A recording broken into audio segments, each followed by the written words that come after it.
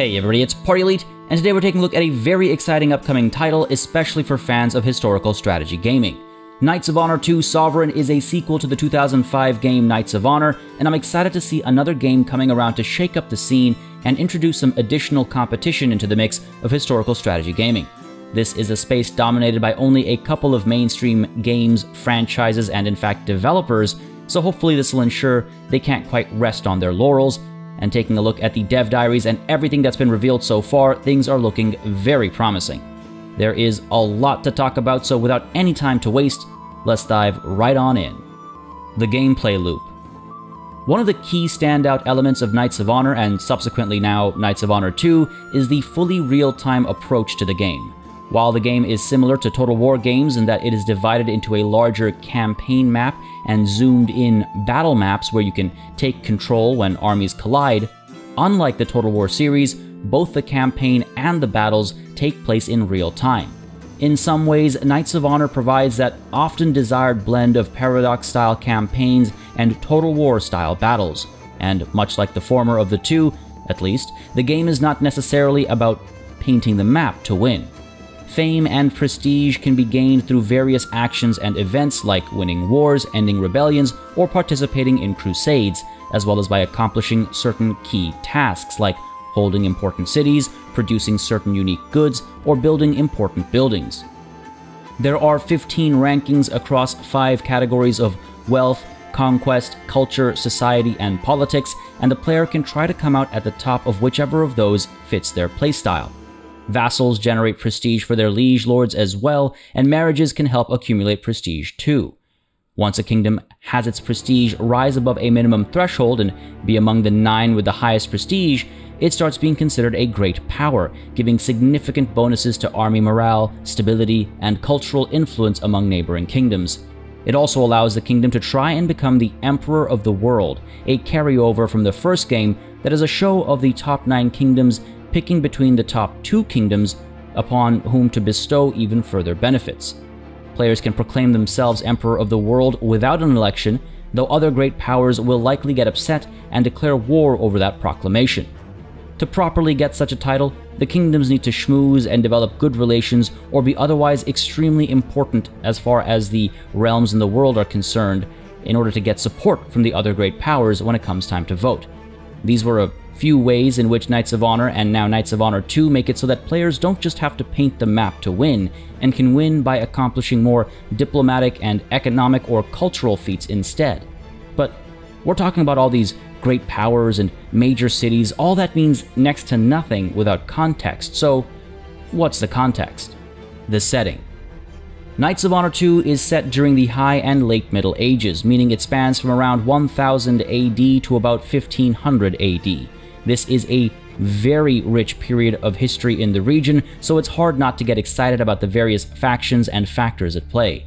Multiple start dates helps add more variety to the game, meaning more faction options, for example, as some kingdoms didn't exist until later on, or some existed only in place of others down the line, or, as precursors to future kingdoms. So you can either kick your game off at the start of the 12th century, in the 1220s, or in the mid-14th century. That's a pretty wide range of timelines, giving you a wide range of options. Mods will also allow for custom start dates and custom starting situations beyond that as well, so I'll be curious to see what other options come of it. Unlike the first game, this game includes Arabia, bringing in some fairly crucial cities when it comes to the Islamic world, and we can expect to see a fair bit of cultural, political, social, and religious diversity as a result. On which note, the importance of culture. Culture plays an absolutely massive role in this era, and as a result, in this game as well. There are plenty of cultural subgroups across the regions of the map, and Knights of Honor 2 intends to dive into the nitty-gritty. We're not just seeing generic Arabs or Nords, we're seeing, and pardon my butchered pronunciations, but we're seeing the Tuareg, the Sanaja, the Zenata, Normans, and many, many more, as well as the usual, French and Arab, etc., etc. This level of detail is nice to see since it makes the world that much more colorful, and since cultural tensions play a major role in how people feel about their conquerors. This level of detail will be a source of more tension and pushback as kingdoms grow and spread, just like it was in real life. Culture plays into resistances and rebellions against occupying forces, and it spreads between borders, like in the real world as well. Provinces influence the cultures of neighboring provinces, and that in turn can influence how a kingdom decides to conquer territory. For example, if the culture they consider to be their own spreads into a province that belongs to another kingdom, they might have an easier time quelling the population of that province post-conquest than a province where there's no cultural connection. As you can maybe expect, the cultural spreading and influence is more likely to happen among cultures of the same group, and there are other methods of spreading culture that we haven't yet seen, but I can see it being an interesting gameplay layer in basically preparing a province for your inevitable conquest, or otherwise having a province stand up against its current ruler in defiance. The Iberian Peninsula was used as a bit of an example where cultural tensions can be very interesting. If a Catalan king takes a Castilian province, the cultural transition will be relatively smooth. An Andalusian king, however, would not have that luxury. Now imagine that kind of interaction across the entire map, and you can see why I like there being a fair bit of fracturing in the number of cultures being represented on the map, considering the gameplay impact. Beyond mechanics, you'll see names and titles are culturally appropriate, as are the architectural styles, garments, castles, and units too. Real historical dynasties are referenced in the game, and overall, culture is playing a strong role not just in creating a rich tapestry of visuals and historicity, but also in creating tension and pushback, like I was saying earlier, against conquests in the game. Again, like they would in real life. This makes me really happy to see that culture plays such a big role in so many ways. And cultural differences aren't the only thing playing such a major role in representing the era. Religion. Following culture is the importance of religion. Though it's a very hot topic for the era, the dev diary dedicated to it suggests that it's not a central element, though it does influence all aspects of your kingdom. I'm very curious to see how those two sort of separate thoughts reconcile against each other when the game actually comes out. But yes, the devs have said it's not a central element, and yet somehow it will influence all aspects of your kingdom. So how does that work? Either way, there are three religious families in Knights of Honor 2: Christianity, Islam, and paganism. Though the devs had considered splitting these down into all of their sects, they decided instead to keep things a little simplified, leaving Christianity as either Catholic or Orthodox, and Islam as either Sunni or Shia. As you can imagine, religion plays a role in how kingdoms feel about each other. Sharing a religion or a religious family means you are more likely to get along. Trade agreements, military alliances, and marriages flow more freely and with less hesitation. But apart from external relations, internal affairs are also impacted by religion. Provinces have their own religious leanings, and as you might imagine, when a province and its greater realm don't have matching religious beliefs, there's room for tensions to arise. Once more, religions from the same religious families work better together, though with a bit of friction, whereas religions from different families will have a much harder time cooperating. As you can imagine, buildings are also either more or less effective or entirely useless depending on religion. A monastery doesn't do much for Muslims, and Christians aren't going to gain much from a madrasa.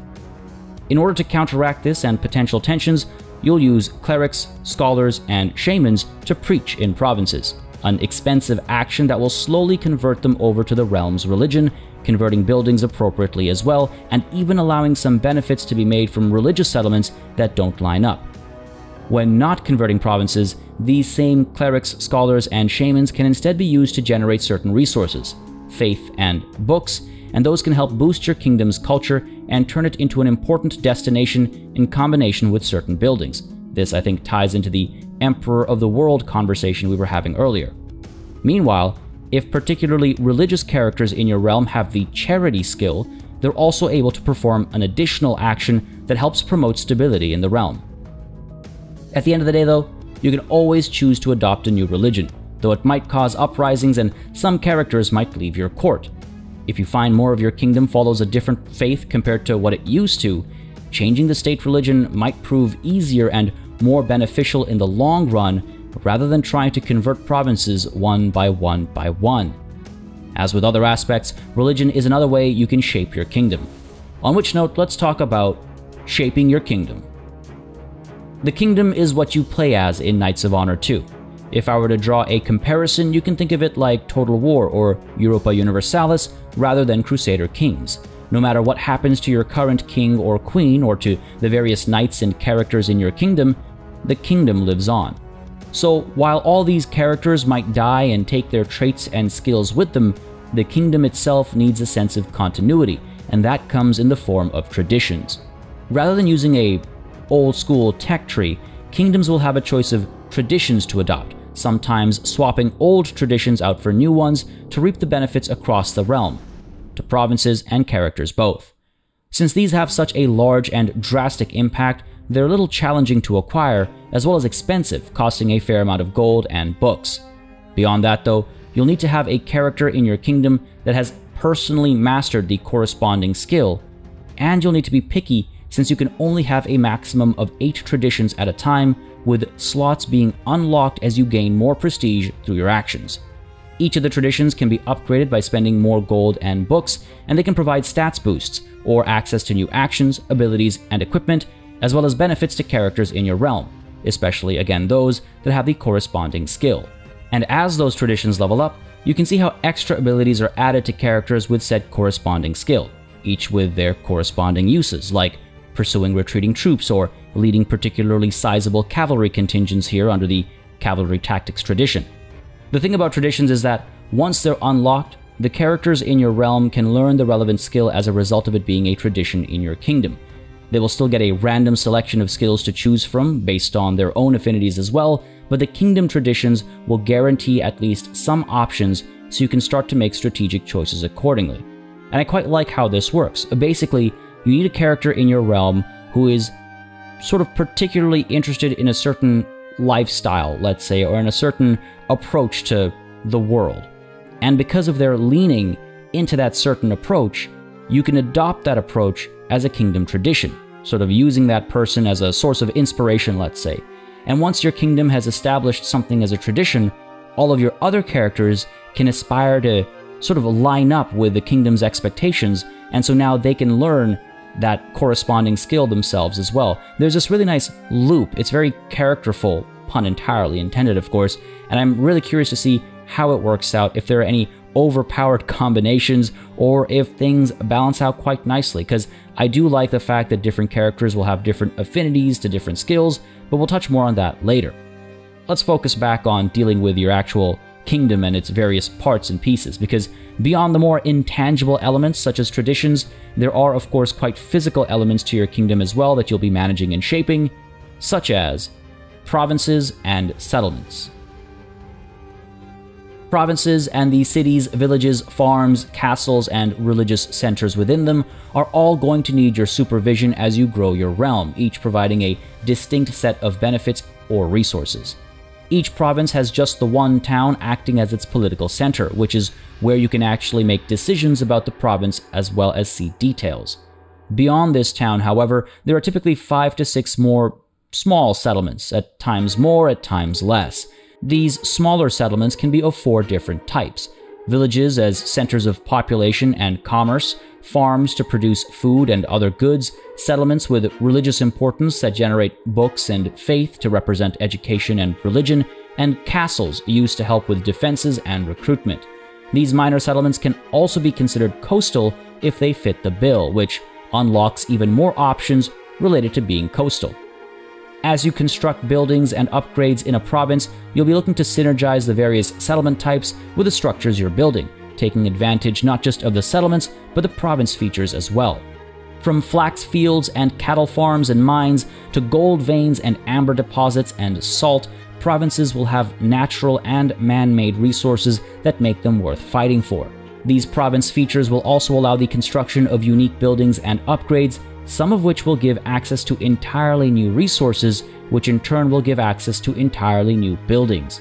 An example that was given was herb gardening.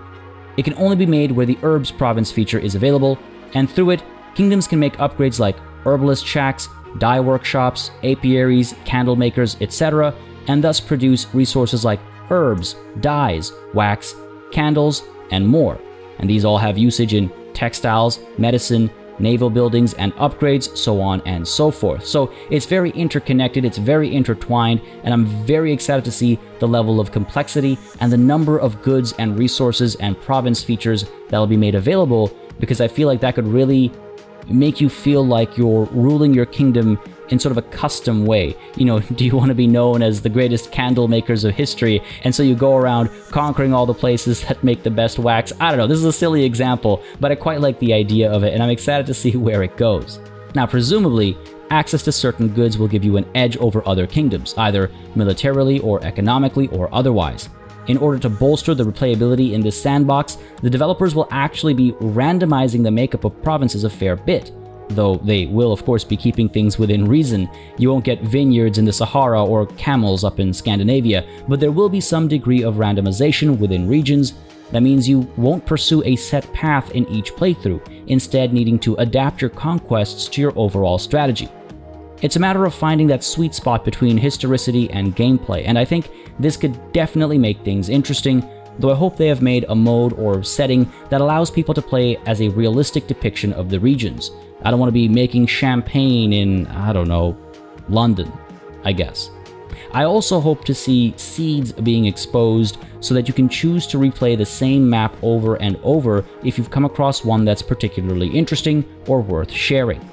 I like the idea of this randomization as it encourages different directions of expansion in each playthrough, forcing players and the AI to deal with new challenges in new playthroughs. Internal affairs. Just as you must deal with the intangible traditions and physical spaces of your realm, so too must you deal with its people.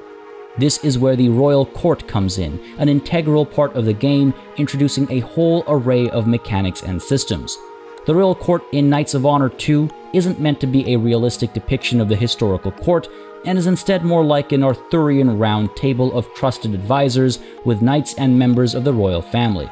The sovereign is always in the court, and they are joined by up to 8 knights of different classes. Marshals, the most efficient military leaders, are able to lead larger armies and get access to military-specific skills. Merchants are best at finding the most profitable deals when working with other kingdoms. Diplomats help in making friends or cooling off the embers of hate between enemies. Spies are to be used offensively to create spy networks and shatter kingdoms from the inside, and clerics, meanwhile, can keep a realm stable by calming its people and halting the spread of heresies and foreign faiths. Knights can be assigned as governors to provinces to garner better benefits from the region, while also applying more benefits to the region based on the class being assigned. A merchant might boost financial matters, while a cleric might deal with religious issues. These members of your court will all require a salary, and failure to pay them or a lack of crown authority on your part might see them change their banners pretty quickly. That's not the only way to lose a knight, of course. Sometimes battle or time will do the trick instead, and you'll find yourself needing a replacement, something that can hurt quite a bit if the character in question was particularly skilled. Over the course of their illustrious careers, these knights can gain up to 5 skills, each with 3 ranks, and they're able to acquire these skills pretty quickly, either learning through experience or through the expense of gold and books as resources. While the pool of skills are shared between classes, letting everybody develop in any direction, each character will show certain affinities in certain directions, and their class will also determine if they glean any extra benefits from specific skills. So there's still a value in synergizing here, but you do have a bit of freedom. Skills apply to rulers as well, and between the class, the governor status, and the level of a given skill, you'll see a variety of buffs and new unlocked abilities and options, such as new battle tactics. An excellent example is with the bargain skill that lets merchant class characters generate more wealth from trade, but for spies and diplomats, it instead lowers the cost of certain actions. For a governor, meanwhile, the same skill increases income from the price of goods, while the king will see reduced costs to hiring knights in the royal court. I really quite like how the same skill means something entirely different across different classes. You're applying that skill in different ways based on what your job is, and I think that's quite a nice touch, making things feel rather similar to, again, real-world examples. Now, internal affairs go beyond just these knights of the royal court, though, and that's where crown authority and opinions come in. Working in tandem, they represent how the people feel about you in charge, not as individuals, but in their respective classes. While you can't directly impact opinion beyond the work of a skilled diplomat, it is something you'll need to keep an eye on. Nobility opinion can have an impact on how your neighbors feel about you, how much crown authority you have, and what the chances are of a revolt. They are hard to please. Victory in war and crushing rebellions do the trick, but they're very easily upset by diplomatic decisions, military losses, and financial instability. The army opinion determines morale and obedience, and if they're unhappy, you can bet they'll march against you.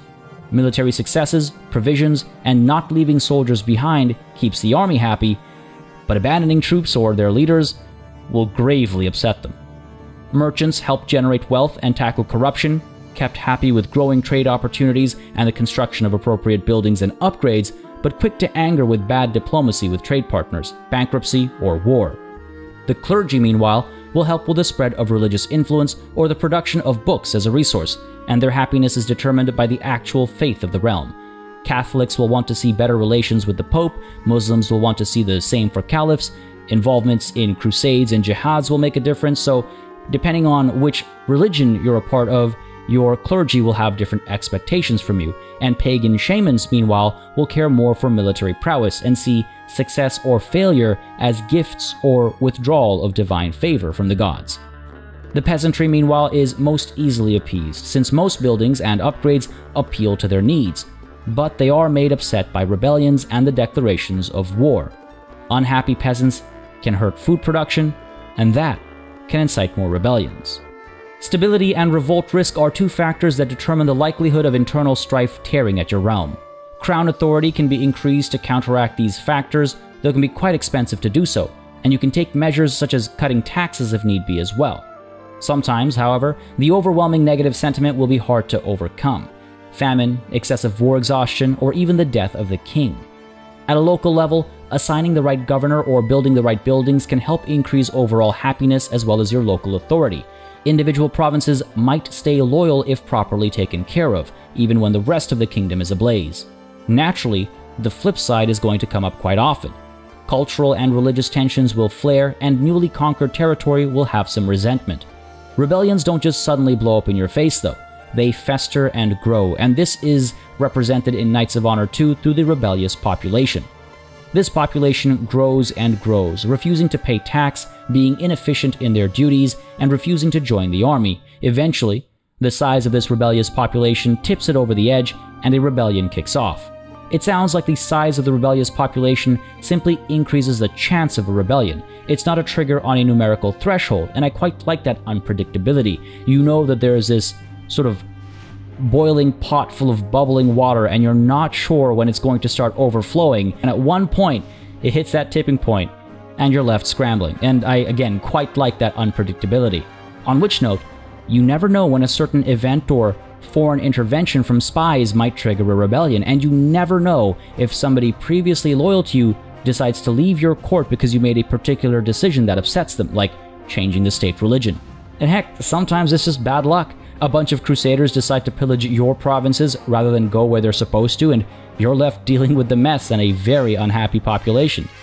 There's also always a chance that famous rebels, that is to say, rebellions led by particularly potent characters, might lead their rebellions into your territory from a neighboring kingdom. This isn't something that happens often, but the chance is there, and so preparation is key. Once a rebellion pops, you'll see rebel armies, occupied provinces, zones of operation, and a hierarchy.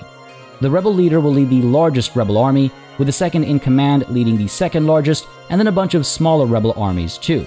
The second in command takes charge if the leader dies, and should the rebellion continue unchecked or otherwise succeed, they might form their own independent kingdom, join a neighboring one that they're aligned with, or reform an old, lost kingdom.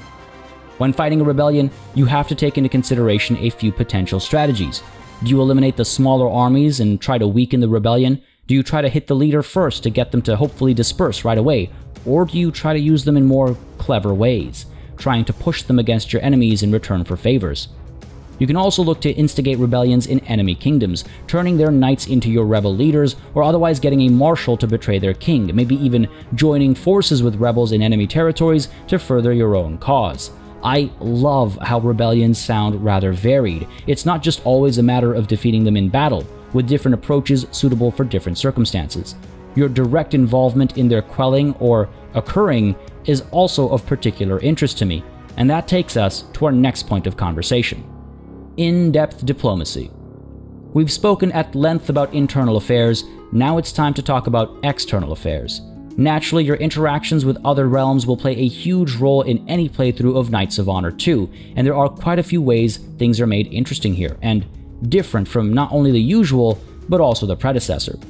Alliances are completely different from the norm here, existing only for the duration of the war they were formed for, giving players more flexibility in the friends they make, for what purpose, and for how long. This doesn't mean there's a lack of peacetime diplomacy, however, as you'll still be signing defensive pacts, making invasion plans, arranging royal marriages, and dealing with relationships between vassal and liege. These types of conversations make a wartime alliance more likely, though none of them guarantee it, and this means you'll need to maintain good relations for when you need help in war. Wars in Knights of Honor 2 always have two sides, or alliances, and each alliance has one leader with room for several supporters. The supporters can either be part of the war right off the bat, or they can join later depending on any pre-existing pacts, and any existing defensive pacts are always visible to all kingdoms so they know what to expect when declaring a war. When a kingdom is attacked, all of their defensive pact signatories join in as supporters to defend right away. On the flip side, invasion plans are another type of diplomatic action that allows a leader to collect allies against a future enemy. These are prepared in secret, and once the leader pulls the trigger on an offensive war, all the signatories to the invasion plan join in as supporters of the attacker right away. Apart from joining right off the bat, however, like I said earlier, supporters can also be drawn into the war afterwards, though the how or why has not yet been revealed. Diplomacy can be used to demand the support of a kingdom in war, but it should be noted that alliances can be left or disbanded as a war goes on, at the cost of relations with the allied parties, as well as your own reputation and authority. The end of a war can only be negotiated between the two leaders on either side, and should they agree on terms, a peace will be signed between the two alliances, including leaders and supporters. Apart from that, however, the supporters in a war are able to contact the leader of the other side to broker a separate peace deal to leave the war, as mentioned before. The devs have mentioned wanting to implement switching sides in the middle of a war as an ultimate form of betrayal as well, and I would love to see that included, though it hasn't quite been confirmed yet. Outside of war and alliances, diplomats are able to take actions and apply effects that help them solve a plethora of potential problems. Brokering defensive pacts and developing invasion plans are exclusive actions for the class, but each diplomat can only form and maintain a single pact or plan, meaning you'll have to be picky as you prepare for war or the threat of it. Diplomats are also able to improve relations between you and other realms, they can help negotiate peace, and they can also help with internal affairs, doing well to govern a province and developing multiple aspects of it. They are key to helping improve opinions among the people, and they're also the ones who look for spouses for members of the royal family. It's something that a player can manually do, but diplomats can speed up and ease the process. As you can imagine, by virtue of the era things are set in, marriage plays a very important set of roles. The marriage of a king helps them generate more family members, each with their own uses, while princes and kings married to foreign royals can see territorial claims be inherited, and marrying off your own princesses to foreign royals can help your own realm gain prestige by association, while marriages between royals in general will also, as you can expect, improve relations between realms. But diplomats and brides aren't the only thing you can send into another realm's court. Let's talk about spies and espionage. Your spies are an essential tool in accomplishing goals in less than savory ways. You're able to send a spy into any kingdom, and though they'll never really join the target kingdom's court, they can bribe the people in it to help perform tasks. Upon arrival, a spy immediately gives vision across a kingdom, including the position of their armies. Right off the bat, you can see how important espionage is, especially as you prepare for war. Beyond this, they also start collecting rumors about the kingdom being infiltrated. These reveal future plans they might have, any weaknesses or issues they're suffering from, etc., etc., though we haven't quite been shown how this information manifests itself or how it can be acted upon. What kind of weaknesses are revealed? Do we find out if they're suffering from a potential rebellion and then we can act upon it with a click of a button? Very curious to see how this plays out, so I'll be keeping an eye out for any more information as and when it gets revealed. Either way, with some cost, spies are also able to ruin relations between kingdoms, which has a very tangible effect, and as time goes on, a spy will also see opportunities to pursue things like murder plots or the provocation of wars. As mentioned before, Bribing enemy knights is another potential move for spies to make, and a successful bit of bribery will open up even more opportunities depending on the target's class and responsibilities. A bribed merchant can help rob the treasury, while a bribed marshal might inspire revolts across the kingdom, while bribed spies can help in performing particularly challenging assassinations, like that of the royal family itself. Governors can open gates during sieges, and if you manage to bribe somebody who eventually rises to a significant seat of power, there are implications of some interesting events coming from that, though we haven't been told exactly what. All this sounds well and good, but of course, it's not without its risks. Spies are all about, as per the devs, high risk, high reward. Revealed plots will have huge implications on foreign relations and crown authority. Spies can be captured, imprisoned, and killed, and their actions are expensive to execute to begin with. But if things work out, you're looking at a very powerful set of tools. A set of tools so powerful, in fact, that they can be turned off for multiplayer, because we all know how things can go otherwise. Detailed trade systems.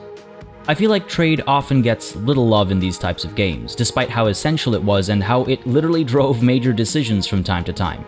In Knights of Honor 2, we're seeing trade get a fair bit of love with some detailed, intertwined systems.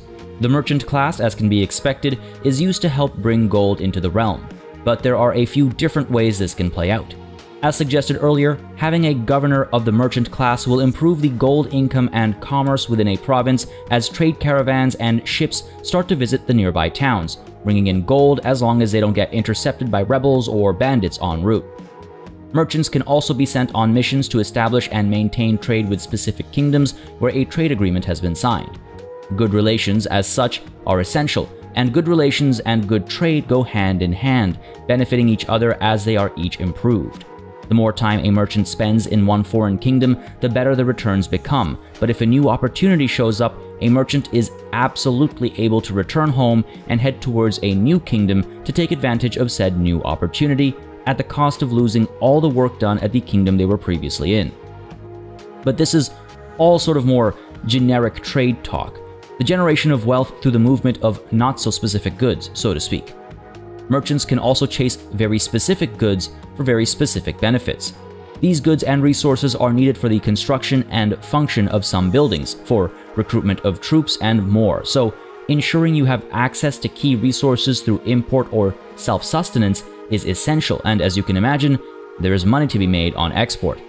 As an example, food is needed to maintain armies, population growth, and happiness, so it can play quite a key role in a realm's economy, acting as a stable source of income if they're producing a surplus and exporting. All this trading and moving of goods requires a kingdom to have a high kingdom commerce parameter, a number, presumably, that is maintained by building more trade-related buildings and by picking the right traditions, skills, governors, etc., etc.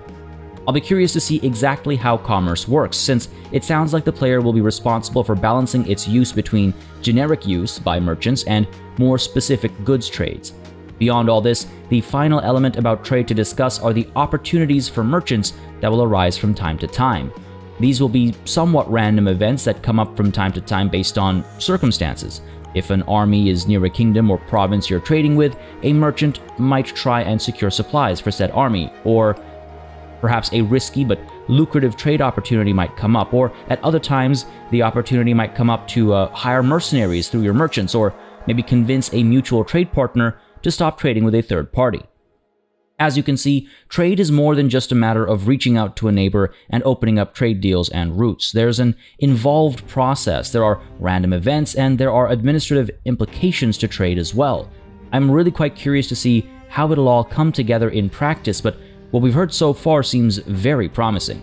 But in Knights of Honor 2, you won't just be trading goods, you'll also be trading blows. War. War is, as you can probably expect, a major part of Knights of Honor 2, and I quite like how it sets itself apart from many other games in the genre. We already touched on how alliances, defensive pacts, and invasion plans work in setting the opposing sides of a war up for conflict, and once war kicks off, you'll notice some familiar as well as unfamiliar systems at play.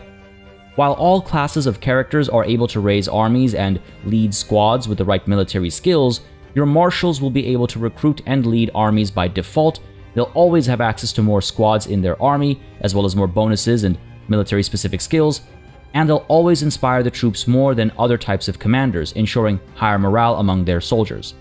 Marshals cost money to maintain, as do the squads they lead, and that holds true for squads led by any general, of course. And while your marshals come from your court, the squads are recruited from towns in your kingdom at the cost of food and population, as well as a specific specialty resource for special unit types, like horses for cavalry.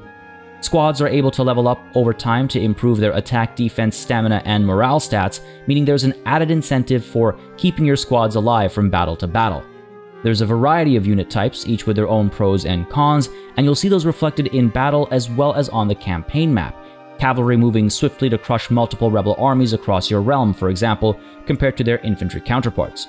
Unique cultural units are being included as well, and you can expect to see special units like the Mongol Heavy Lancers riding against the Novgorodian Boyars, or camel riders walking the sands of North Africa side by side with Mamluk cavalry. But fair enough, that's how your armies are made and led, but what do they actually do when war is afoot? As mentioned previously, the world is split up into provinces, and at the heart of these provinces are single towns, with smaller surrounding villages around them. To occupy a province, that central town needs to be taken. Usually this involves a siege where the defenders might surrender after a certain amount of time, or they might be driven to sally forth instead, or perhaps the attackers will decide to mount an assault if impatient. Once a town and its province is occupied, neither its previous holder nor its new occupier will glean any non-military benefits from it. Occupation isn't the same as ownership, and during the dark days of a forced occupation, you can expect to see migration, dropping stability, and even rebellions. The occupying kingdom can send soldiers in to bolster the local garrison, and though they can't recruit locally, they can use military buildings in the province to help hold it.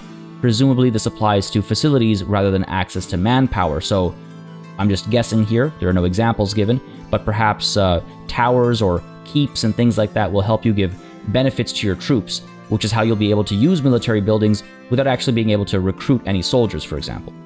Beyond all this though, the occupier will need to get full-fledged ownership to get all the benefits of the province to apply. Naturally, the original owner can attempt to push the occupier back to restore control of the province, and depending on the loyalty of the province, some of its citizens might join in the fight as militia. If the population is particularly loyal, they won't even wait for their old sovereign to send an army in, and will rise up in rebellion themselves. Either way, when the occupier is pushed back and the province is restored to its original owner, it resumes functioning as normal, though the hit to stability stays, needing to be improved over time. But if you're fighting an offensive war, chances are you're not just looking for temporary occupations, but permanent conquests instead.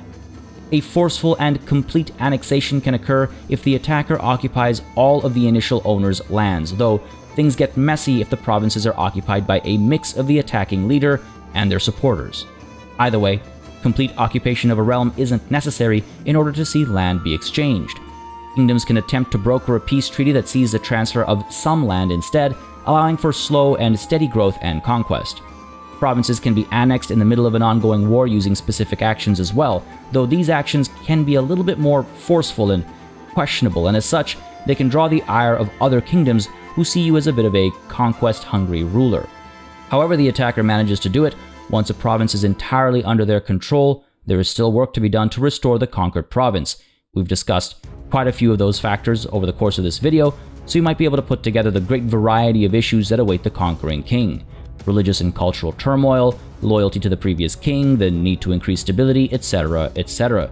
The hope is that this helps pace the conquest of the various kingdoms, forcing them to tend to their newly conquered lands, lest their entire realm fall apart from the inside. Alright, that was a lot to talk about and digest, and we didn't even touch on how the developers insist that everything is open to modding in this game, from starting scenarios to kingdoms, and we didn't really dive into the up to 6-player multiplayer that allows for co-op play, team games, and free-for-all. Some of those elements are still being fleshed out, and you can bet I'm keeping an eye on those too, but for now, I feel like there's enough here to look at, know, and discuss. So, what do you think? Are you as excited for Knights of Honor 2 as I am? Are you concerned about anything or looking forward to anything in particular? Let me know down below. I'm always curious to know what other people think, so feel free to drop a comment and let's have a conversation down below. Now, if you're interested in keeping up with Knights of Honor 2 and more strategy gaming news, previews, reviews, let's plays, and more, make sure to subscribe to the channel. As always, a massive thanks goes out to all of the channel members and patrons who've been supporting the channel on a monthly basis. Y'all keep us alive and running smoothly. And of course, a big ol' thanks goes out to each and every one of you for watching. Until next time, cheers.